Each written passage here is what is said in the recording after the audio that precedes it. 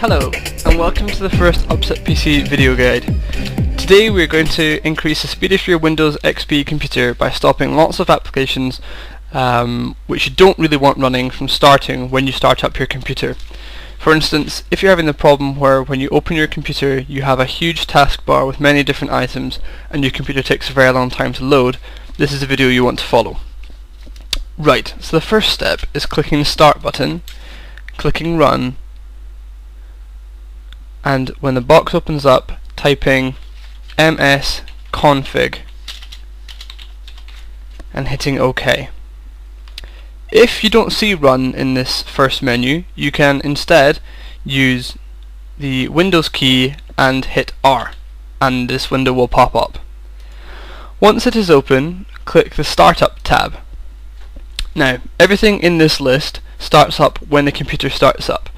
As you can see, there is a lot here, and a lot of it isn't actually needed. For instance, this is Adobe Reader, which I don't care about when I start my computer. I have no idea what these are, so they can go to. This doesn't look important, this doesn't either, or in fact any of this. I want MSN to stay on, because that's what I like to start with the computer, but the rest can go by taking the check out of the box. Now it's important to remember that there may be some programs you recognize or want to start with the computer at startup. If this is the case, for instance if you saw MSN and thought, no, I like that starting with the computer, just leave the green tick in the box.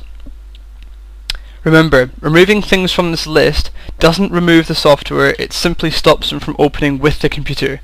So by removing everything which can possibly open with the computer, you will be starting it much faster, and you can start your software as normal by going Start, Programs, and navigating around here, instead of them starting with the computer, which may be resourcefully wasteful. Right, so I've chosen what I want to do now and what I want to get rid of. What you want to do is click Apply, and then Close. The computer will prompt you for a restart. You should really click Restart here, but it doesn't particularly matter. Next time you restart, a window will pop up telling you you've made changes to your system configuration. You can quite safely tell that to go away because you just don't mind and you know that you've made those changes. Now your computer should start and run a lot quicker from now on. If you decide you want to put the stuff back, simply go Start, Run, msconfig, click OK.